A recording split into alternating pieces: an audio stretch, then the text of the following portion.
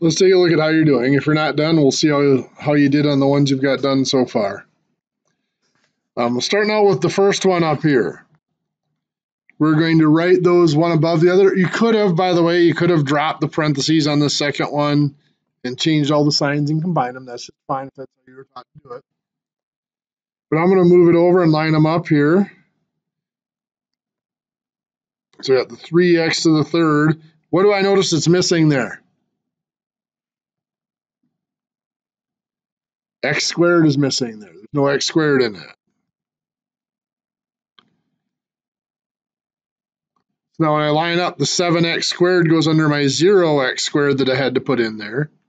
My negative 11x goes under the 5x. And my positive 4 goes under the 9. And I am subtracting. Negative 9 minus 4 is a negative 13.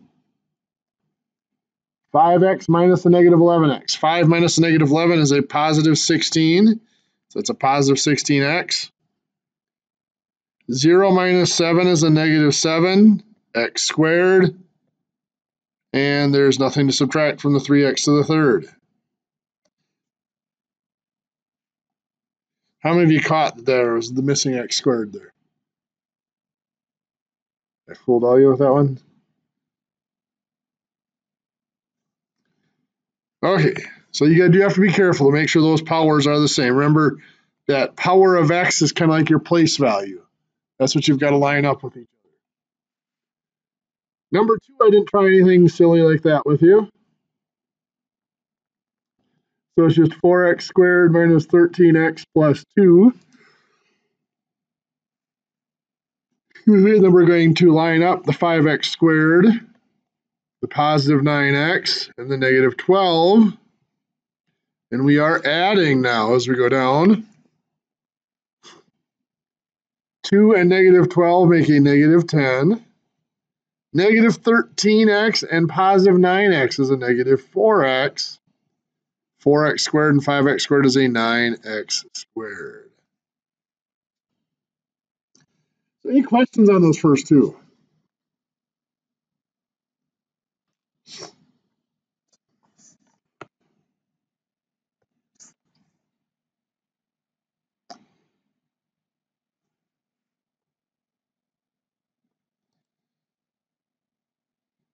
Okay, 3 and 4 here. Number 3, I could set it up, one over the other like I did with my addition and subtraction up above. I'm going to go ahead and do it a short way with the FOIL method that we've seen. FOIL means we multiply the first two. 3x and 5x is 15x squared. Then we'll multiply the outside. 3x times 2 is a positive 6x. Then we will do the inside. That's a negative 7 times 5x is a negative 35x. I'm going to put that under the 6x so that we can combine those later. Negative 7 times 2 is a negative 14. And now I can combine nothing to combine with the negative 14 ones. 6x and negative 35x is a negative 29x. And nothing to combine with the 15x squared.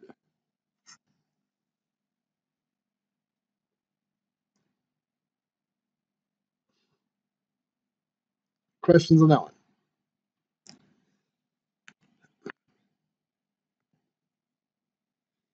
Number 4 here is kind of an order of operations problem. There are 2 problems and 1 there to do, really.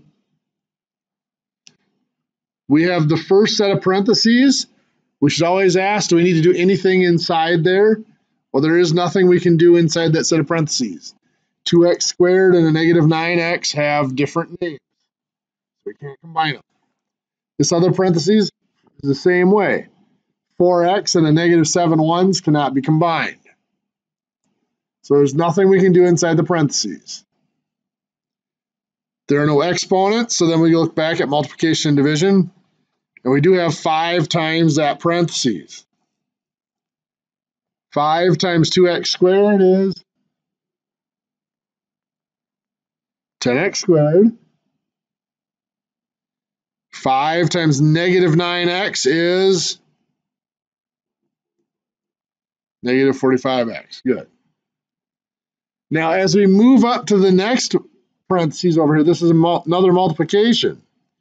We notice that that's not 3x times the parentheses, it is a negative 3x times the parentheses. So negative 3x times 4x is minus 12x squared.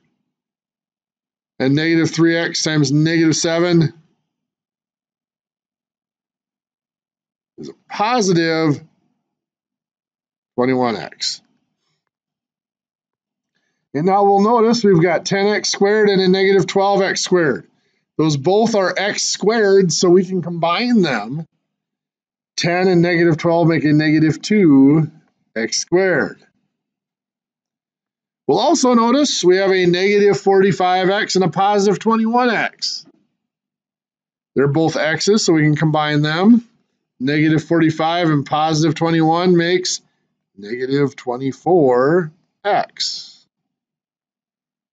So there's our result there. So just a quick show of hands, how many have had at least 2 of those correct? 3?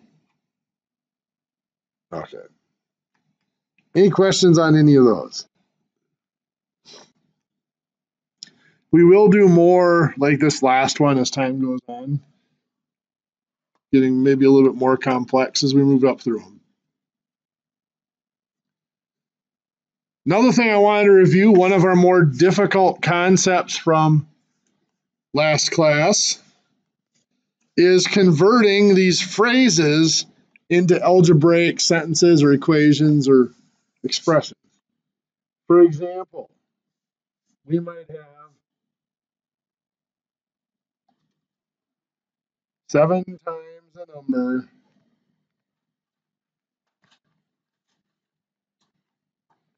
reduced by 8. And I'm going to give you a few examples here.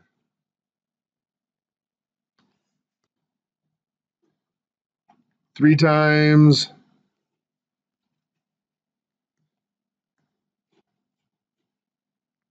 the difference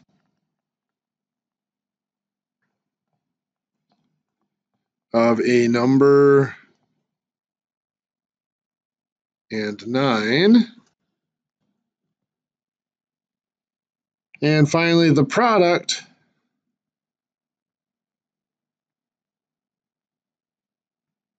of 6 and a number increased by 2. We're going to give those 3 a shot, and we'll look at them in a little bit. So for the first one, 7 times a number reduced by 8. What do you get? 7 times x minus 8, or just 7x minus 8. The second one's a little tricky. 3 times the difference of a number and 9. Helps if I put my b in number, doesn't it?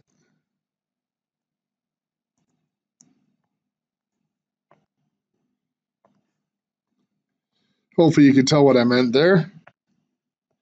Of a number and 9. What's that going to look like?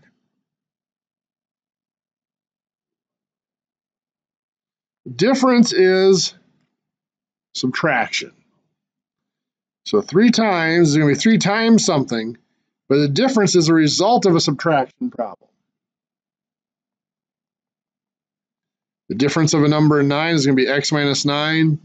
That's in parentheses so that we multiply it by 3 after we subtract. The product of 6 and a number increased by 2.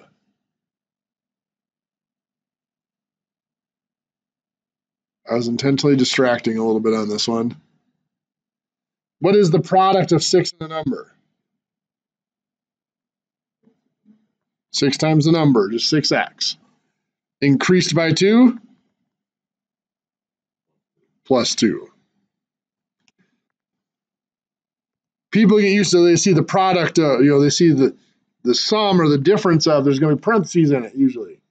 When they see the product of, they start to think the same way. But here, the product of 6 and a number is just a fancy way of saying 6 times a number. It would have been different if we would have said the product of 6 and the sum of a number and 2.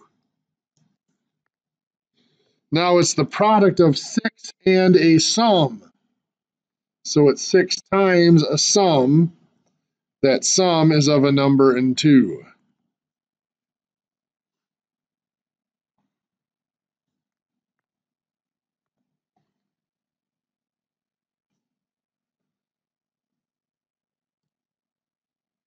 Okay, enough review for now. I want to show you something in my math lab.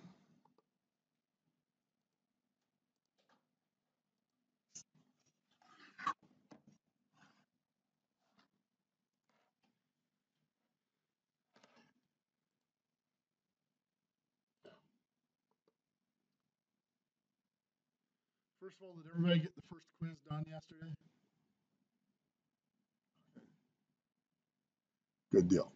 It's quite different going from the homework to the quizzes when you don't have the hints, isn't it? It's real easy to be going through the homework and just click a hint or whatever and think this is going really well. It's really easy. The tough part with math is not really doing the math. The tough part is deciding what process the problem's asking you to do. And that's what the homework, those hints show you what process it's asking you to do. So then doing it is really the easy part of it. When you hit those quizzes, it can be really easy to lock up because you don't have those hints to kind of push you in the right direction as to what to do. So as you're doing the homework, it's good to be careful. Be careful that you are actually trying to figure them out without using the hints. Okay, so on the homework, this is actually the homework assignment that is due today at 1 o'clock. If you are doing one of the homework problems and you have a question, you will notice right here, it says 1.2.53. What that means is if you wanted to look this up in your textbook, that is chapter 1, section 2. And to be even more specific, if you're looking at the end of chapter 1, section 2, it's actually question 53 at the end of section 2. So that tells you what section of the textbook to go look at. Now you can click question help and click view textbook. I have pop-ups right now, blocked of course.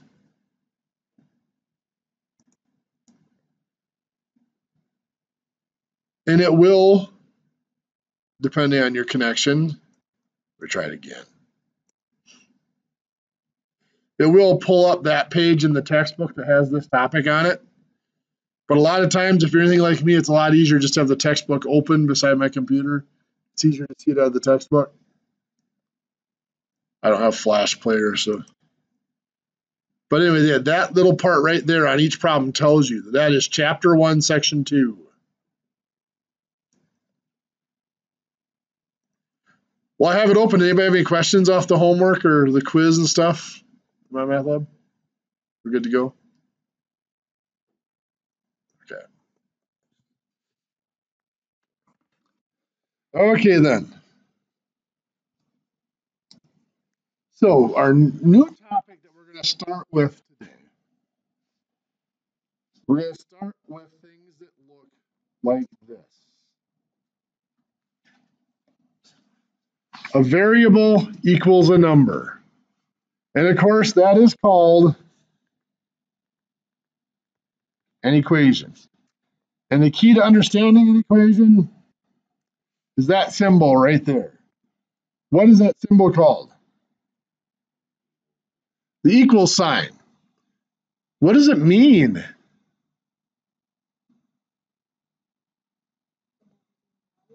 There you go. They have the same value.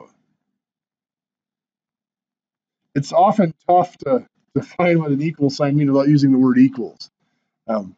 They do have the same value. In fact, it means that what's on one side has exactly the same value as what's on the other side. You can even think of it as a balanced scale, where it balances around the equal sign. What's on the left has exactly the same value or exactly the same weight as what's on the right. All equations start out in a simple form like this, as a variable equals a number, or a number equals a variable. They are built from there.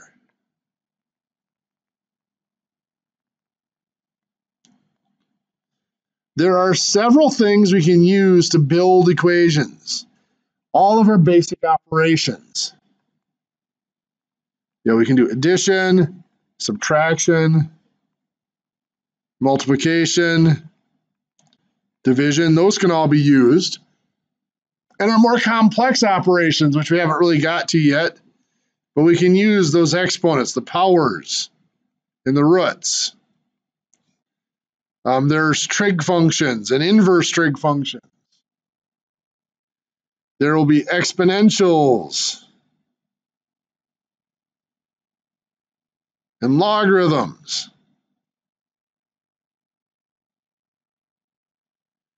You don't necessarily need those last several listed down because we're not going to get to these in this course. And for today, we're going to look at just simple addition, subtraction, multiplication, and division. But these are all these are is just different operations we can do with numbers. You'll notice, by the way, all these operations come in pairs. Addition and subtraction are pairs. Remember, we mentioned that word called inverses. These are what we call inverses. What that means, if I pick a number, somebody pick a number between 5 and 20. Just yell one. 15? Okay. Somebody pick another number between 5 and 10. 4. If I add 4 to 15, of course, I get 19. If I wanted to take that 19 and get it back to a 15, what would I do to it? I would subtract 4. Adding 4 and subtracting 4 are inverses because one of them reverses or undoes the other. Multiplication and division, same thing. Let's start with that 15 again. 15 times 4 would be 60. If I wanted to take that 60 and get back to 15, I would need to divide by 4. So multiplying and dividing are inverses. One reverses or undoes the other. The same would happen with powers and roots. We'll look at that more later on in the course. So for now, we can build on to this equation using any of these. For now, we're just going to limit ourselves to those 4 operations. We'll use any of these operations, actually. But for now, we'll just use those basic 4. Let's say I decide I want to do this. I want to add 4. So I add 4 here. This is going to become x plus 4. However, that scale is going to tip unless I do what? Add 4 to the other side. I have to do the exact same thing to the other side. 6 plus 4 makes 10. So that's still balanced, so it's still an equation. It's just a little more complex. I've built pieces onto it. Now, normally we're not asked to build equations. What we're asked to do is solve equations. And when we're given that command to solve an equation, what it's really asking us to do is to take that equation back apart and get back to this form. A variable equals a number. Well, this equation was built by adding 4. So what are we going to do to take it apart? Subtract 4, just the inverse, the opposite. Subtracting 4 removes that piece, leaves us with x. Again, to keep that balance, we have to do the exact same thing to the other side. 10 minus 4 is 6. So we've solved it. We got back to that form of a variable equals a number. Now in this one, we built it. And since we built it, we knew that it was built by adding 4. That's usually not the case. So the trickiest part of solving an equation is figuring out how it was built so that we know how to take it apart. We might have something like this. 2 is equal to y minus 7. To figure out how that equation was built, we first find the equal sign, and then we identify which side of the equal sign has the variable. So that right side there has y in it. That's my variable. Then we have to ask ourselves,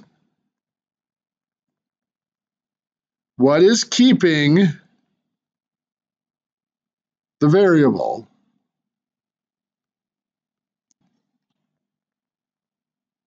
from being alone? In other words, what is keeping the variable from being by itself on that side of the equation? If we think of that balanced scale, what's keeping the variable from being all by itself on one side of the scale? Well, right now it's the number 7, right? The second question we have to ask is what operation was used to attach that number?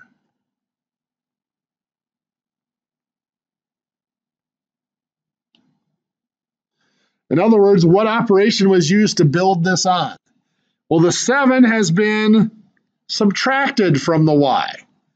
So this equation was built. What was done to y to build this equation? It was built by subtracting 7. How are we going to take it apart? Add 7. We add 7 here. It gets rid of that minus 7. Leaves us with y.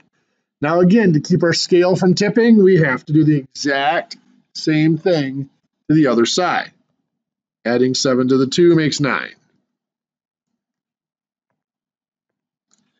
What if we're unsure of our work? Well, we can always double check an equation.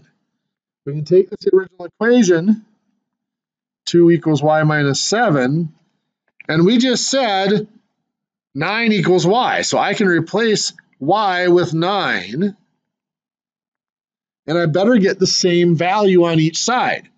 Well, this side's just the 2. 9 minus 7 is 2. So that equation checks out. That solution checks out. 9 is a solution for y in that equation.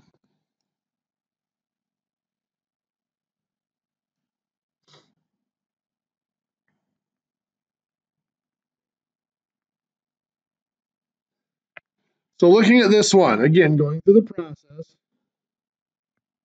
here's our equal sign. This is where the variable is. What's keeping the variable z from being by itself? The 3. What operation was used to attach the 3? It was multiplied. So to get rid of it, we're going to divide. I'm just going to use the fraction bar for division.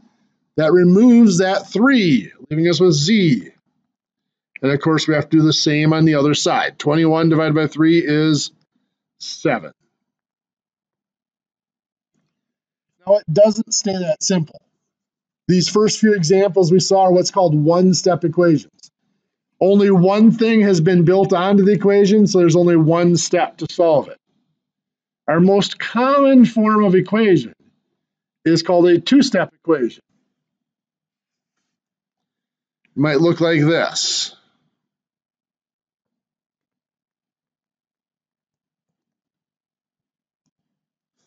Five x minus 7 equals 38.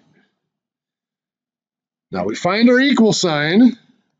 We identify which side the variable's on. It's on the left side. We ask what's keeping the variable from being alone. Well, we have the 5 and we have the 7. What operation is attaching the 5? It's multiplied. And the 7? Subtraction, subtracted. So now we have to ask ourselves how this was built. What was done to our variable? What was done to x? According to order of operations, if x were a number, what would I have to do first? Would I multiply it by the 5 or would I subtract the 7? Order of operations says multiplication comes before subtraction, right? So when this equation was built, x was multiplied by 5, and then 7 was subtracted from it. Well, when we go to solve it, we're taking the equation apart. Just like anything else you might put together, whether you're putting together a toy that you bought for a kid, or a piece of furniture you've purchased that needs to be assembled, or even a car motor or anything else. You've finished putting it together, you've just put on the last piece. If you need to take it back apart, what's going to be the first piece you take off? The last piece you put on, exactly. And you're going to go in reverse order, aren't you? The last piece you put on, then you would take that off, then the next to last, and so on. So you're going to go backwards. And so when we're solving these equations, we have to remember we are going backwards. Our order of operations says it was put together this way. To take it apart, we've got to go in reverse. So what do we do to get rid of subtracting 7? We add 7. That's gone. We're going to have to make sure we add 7 to the other side. So over here, the minus 7 is gone. We've got 5x equals, on the other side, 38 plus 7 is 45. And now then we have to get rid of the multiplying by 5, which means we're going to divide by 5. Again, on the left side, dividing by 5 just cancels out the 5. We have x. On the right side, 45 divided by 5 is 9. We've solved that equation, x equals 9. Now again, we can double check this. We can go back to that original equation. 5x minus 7 equals 38. And if x truly does equal 9, we can replace x with 9. So 5x becomes 5 times 9 minus 7 equals 38.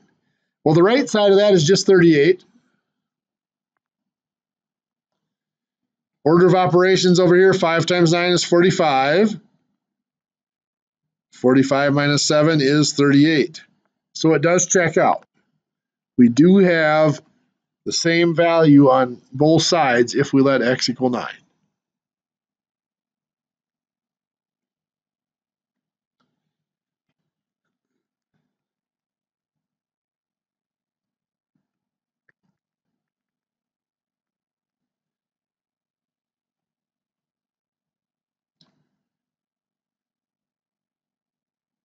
I can't do that to you. Oh, come on now.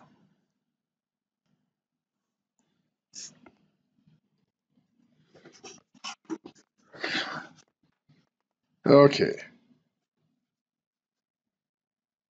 So here,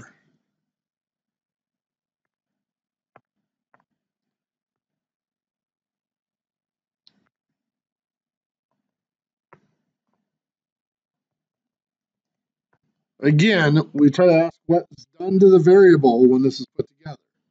We find our equal sign. Here's the variable. What's keeping the variable from being alone is the 3 and the 8. The 8 has been added and the 3 has been multiplied. Which happens first, multiplication or addition, when we're putting things together? Multiplication. So x was multiplied by 3 first, and then 8 was added to it. So to take this apart, we need to, what's the opposite of adding 8? Subtract 8. So 35 minus 8 is 27. Here the plus 8 and the minus 8 cancel out. We have 3x. Next step would be to divide by 3. X equals 9 again. Once again, we can double check that, see if it works. Going back to that original equation. 35 equals 3x plus 8. Well, if we're saying x is 9, that has to be 35 equals 3x becomes 3 times 9 plus 8. 35 has nothing to do to it. 3 times 9 is 27. 27 plus 8 is 35. So it checks out. That appears to work. So 9 equals x, or x equals 9 is the solution.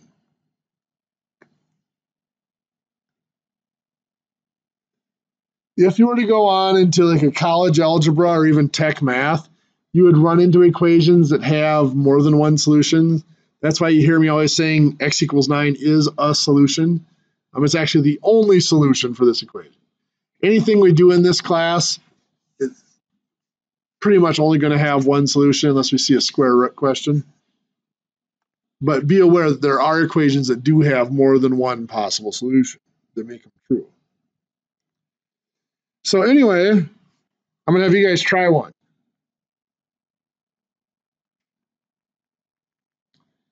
So 5y minus 1 equals 29. I'll give you a minute in your notes to give that. So I don't expect you to always write out what's been done to the variable. Should be able to mostly keep track of it in your head. We can see here y has been multiplied by 5 and then 1 has been subtracted from it. So to solve it, we're going to have to do what? Add 1. So it removes the minus 1, so we have 5y there. 29 plus 1 is 30. And then divide by 5. Removes the 5 there to give us y. 30 divided by 5 is 6. Now again, if you wanted to, you could double check that.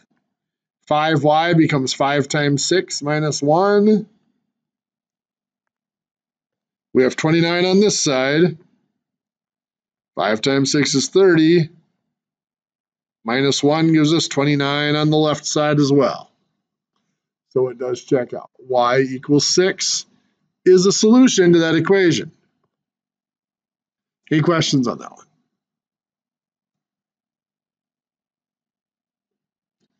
Now, there are often little things that make it look more complicated. We might have things like this.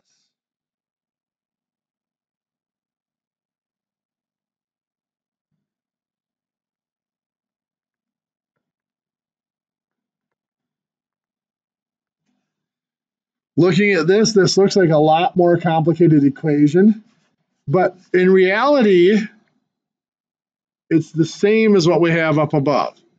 The first step in solving any equation is to try to simplify each side.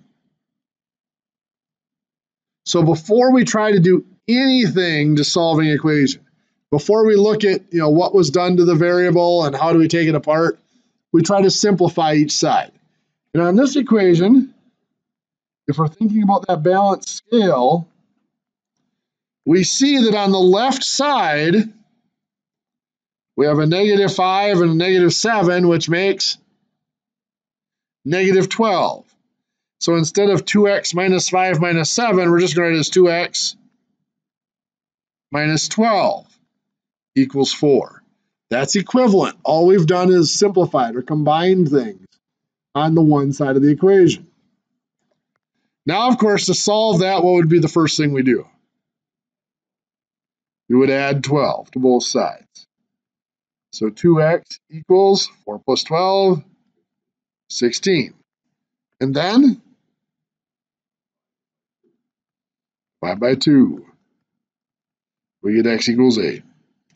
Now, I'm not going to keep plugging them back in to double check them, but you guys can do that. I recommend you do get in the habit of that. On tests and quizzes and stuff, on tests you have unlimited time. Quizzes, if you have the time, it's a good way to go back and double check your answers.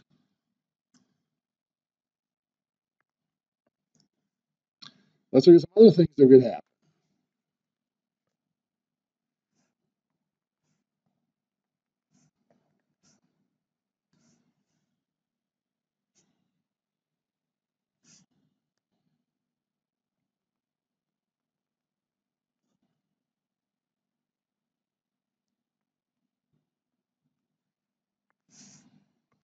So something like this. Again, that looks more complex, but it really isn't. What can we combine here? The 15 plus 8 on the left side gives us 23. And now again, our equation is back into a form where it's that two-step form, as we said. 2 steps to solve it. So what's going to be the next thing we do to solve this one? We subtract 2. That cancels out the plus 2 there, giving us 3x. 23 minus 2 is 21. And then we divide by 3. 21 divided by 3 is 7. Over here, the 3's just cancel out to give us x. 7 equals x.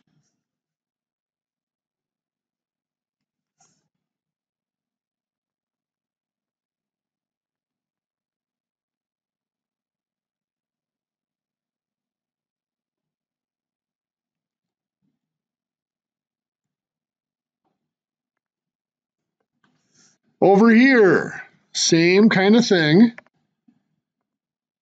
Now we're thinking that balanced scale here. We can simplify or combine things on one side. What can be combined here? You got it, 3x and 2x, which makes 5x. Now we can't forget we still got the minus 7 there, equals 28.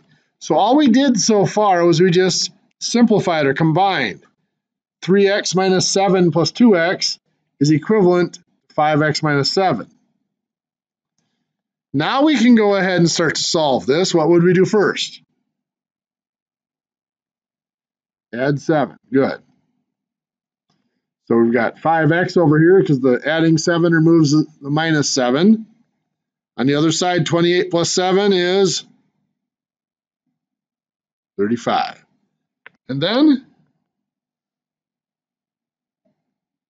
divide by 5. X equals 7.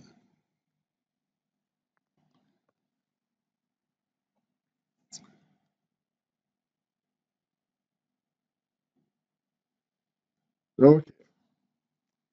There is going to be a new quiz.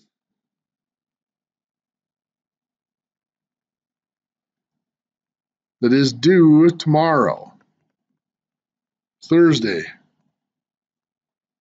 at 11:59 p.m. Should be open now. I believe it opened at like 8 o'clock this morning for you. So you should be able to work on that quiz anytime between now and tomorrow evening at 11:59 p.m. There'll be a new homework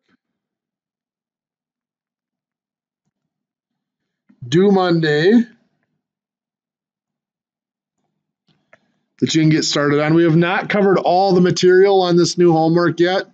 We will finish it up tomorrow. We'll do more with solving these equations tomorrow as well. Also, a reminder. If you look at the assignment schedule, next week, Thursday, is test 1. That's the end of our 3rd week already. What will happen next week is on Monday, we'll present new material. That'll wrap up Unit 1. On Wednesday, it'll be a review day. We'll review everything that could be on that might be on the test. Then Thursday, we'll have the day to do the test. If you need private room or anything like that for the test, or just want a private room, that's fine. I'll leave it up to you to set that up with the library, and you can take your test down there. But just meet here at the beginning of class. If you want to make sure you have extra time, I give you unlimited time on your tests, so you'll be able to take as long as you need. So if you want to come at the beginning of class and grab your test and work on it, that is fine. Or if you want to start early, if you've got other classes after this one that you want to make sure you're done for, that is fine as well. I'm in the room here at 7:30, so stop on in and grab your test. Other than that, anybody have any questions on anything we've done today? Okay. So like I said, make sure you do that quiz. and then you can get started on the homework for Monday. We'll finish up the new material tomorrow. You guys have a great day.